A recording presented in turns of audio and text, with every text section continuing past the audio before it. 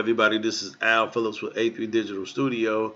Today I'm going to show you something, basically how to make some money converting forms that your customers may have.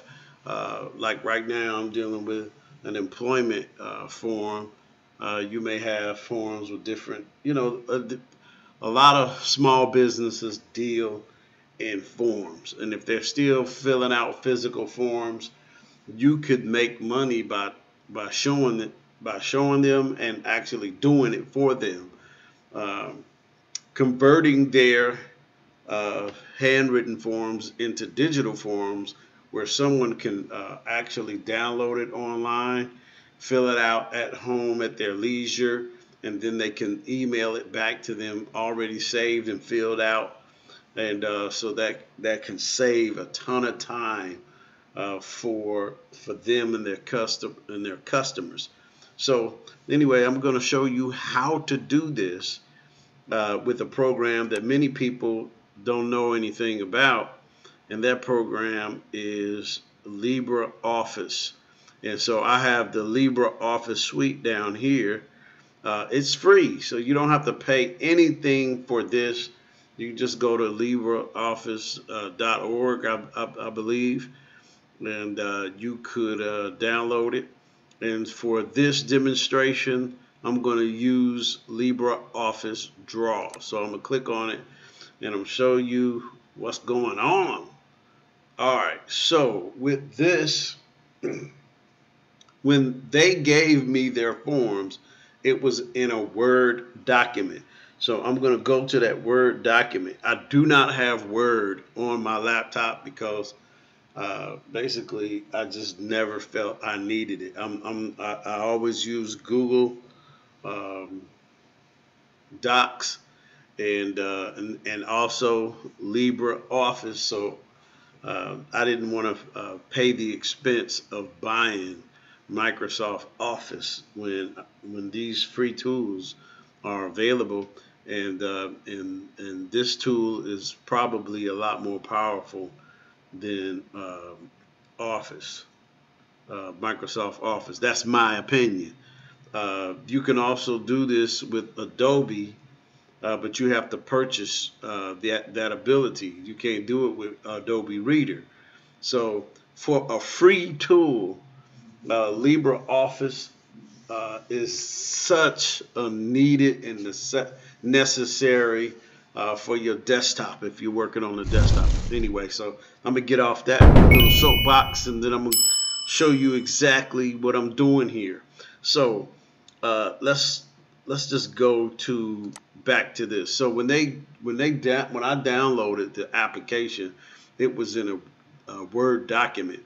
So for all my Word documents, they convert into this. It looks like Libre. So this, if this doesn't look like something you're used to, that's because I use Libre and I don't use Word. So anyway, when I open it up, this is what it looks like. All right. So this is LibreOffice Writer, and this is what their form looks like. It's an employment form. So I'm not going to do it in this because the tools are kind of set up a lot different. You want to do this project in LibreOffice Draw. So I just shows that. So you have to convert this to a PDF.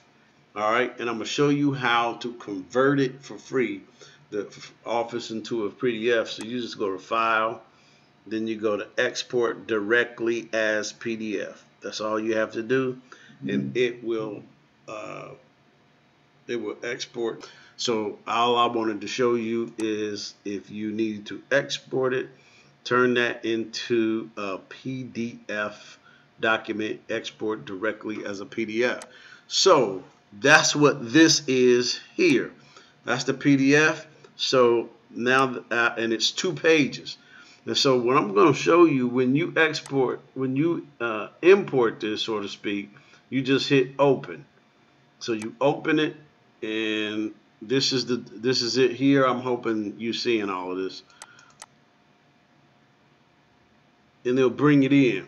Okay, so I'm going to show you something because uh, when I first did this, it did not allow me to see both pages. It only allowed me to see one. So in order for you to see all the pages that's in the PDF, you have to make sure that your view is on and that you hit page pane. Otherwise, you will not know how many pages is in the form, and that's not good. You definitely want to see how many pages the form, because a form can have several pages. All right, so that's that. Let's move to the next thing. The next thing is that the logo on here is different. And so what I'm going to do is replace this logo with the new logo. And yes, A3 Digital Studio, work with them to upgrade their logo. And I'm going to show you what it is.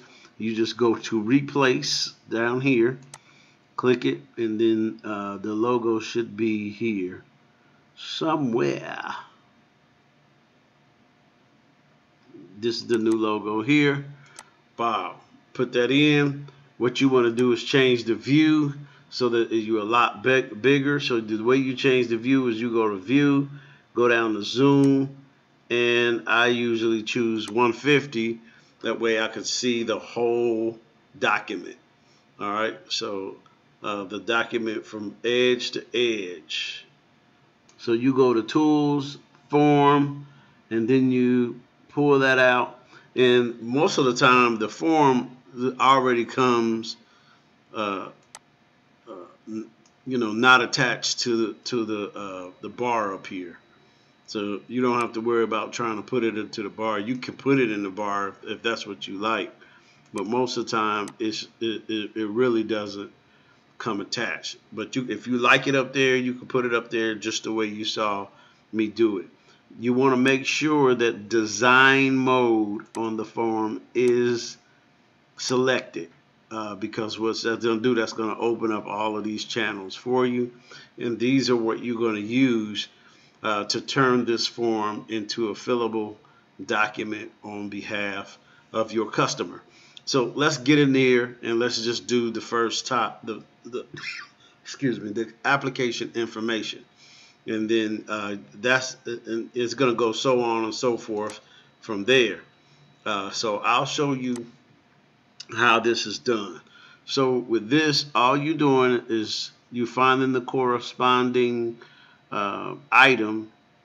So with the last name, you see that that's just a fillable single line. It's not multiple lines like writing a paragraph. Most of these are going to be single line, and then a lot of them are going to be check mark boxes that you could use. So let's get into it. We're going to do the first. We're just going to do this top. Now, how you want to do this is you want to start with the first thing that you want them to fill out, because the tab, when they fill it out and hit tab, is going to go in the order that you put it in. So you go so if the first thing that they need to fill out is last name, that's the first thing that you use. When the second thing is the first name, that's what you use. Here they're going to ask for the middle initial. You put that right in there. Here they need a date, so you go up and find the date field. You click on that, and you put that right here. So that first line is done. The address, all right. Let's get that in. And we move rather quickly with that. Same with the apartment unit. Okay. City, state, zip. There's a city here. State. Let them put that in, because I'm not going to put 50 different states in there. They use a drop down. That would be nice, but I'm not going to do it. Sorry. I need to show you. You gonna watch me do that? No, you're not gonna watch me do that. I probably should show you how it could be done, Let's do that. So I'm gonna delete this, and I'm gonna show you how it could be done. And you use a combo box or a list box. So I'm gonna use a combo box, and I'm gonna put it here, and I'm gonna show you how to fill that combo box out. And so you would do that, and then you would you will hit Control Properties on it, and with this combo box.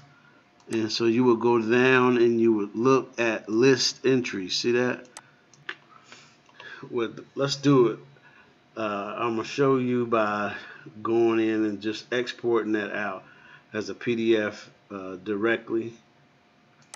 And then I'm going to show you, and I'm going to just say test. Call it a test form. All right, just to show you. Save. All right, so I'm going to go in here, pull out this test form. I hope you can see this so that you see what it looks like when it opens. All of these, see that?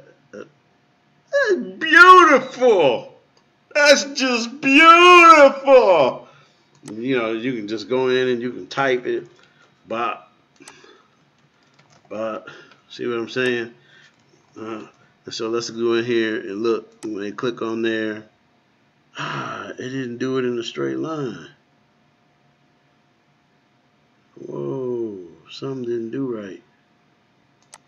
Yeah, that's not the way that's supposed to go in there. Sorry about that. Wow, I'm glad that this happened. Let's go in there. Let's delete that. So no. Let's delete this form and let me go in and put it in the right way. So just to show you how to do that. Wow, Al. Okay, so you go back to control the form.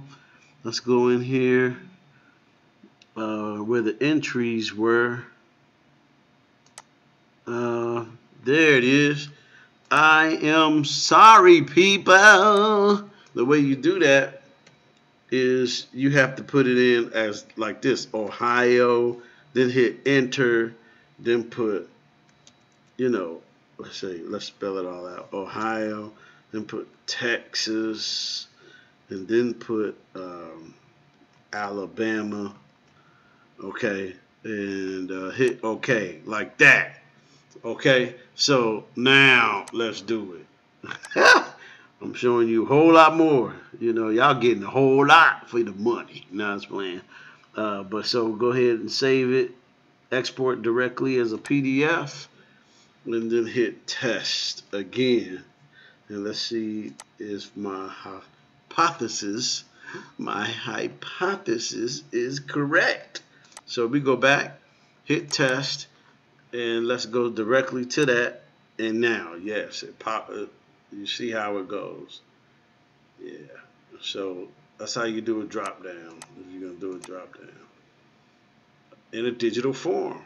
So you see how it opens in Acrobat Reader automatically. So what they'll do is once the form is filled out, all they have to do is hit save it under a different name, or save it up and send it as an email, and it's all done. Alright, so let me erase the test and let me finish this and we can finish the video. So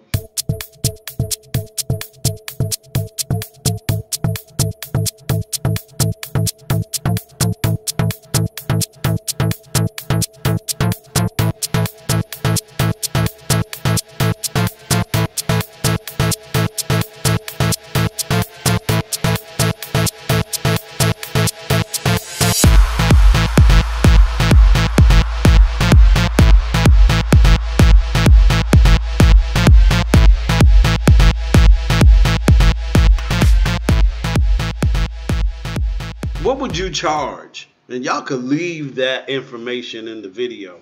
You know, what would you charge somebody to do this? Because this, you got to think about your time, and you got to think about, you know, each page. You want to be tracking your time and how long it's going to take, and then you want to give them, an invoice, you know, for this. So if you I'm curious to wonder what would you charge for something like that. I have different I charge based on the amount of time that they needed. Once after I got in some information, if they need that form like right away, like yesterday, then it costs more. And so I have several different variables that I use to come up with a price. And for the most part, I charge them for my time. My consultant time is $75 an hour. So some of it, y'all, if you want to use that, or if you want to use, maybe a 45 to 50 bucks an hour or something, but you have to decide what your time is worth, and you may have to negotiate that with the customer as well. So that's just something to think about. Let me hear what you think about the video and what I'm teaching and what I'm doing. Just please, please, please, I need to hear from you. And subscribe to my channel if you would like to see more information like this. Thank you for listening. God bless you. God bless you. God bless you.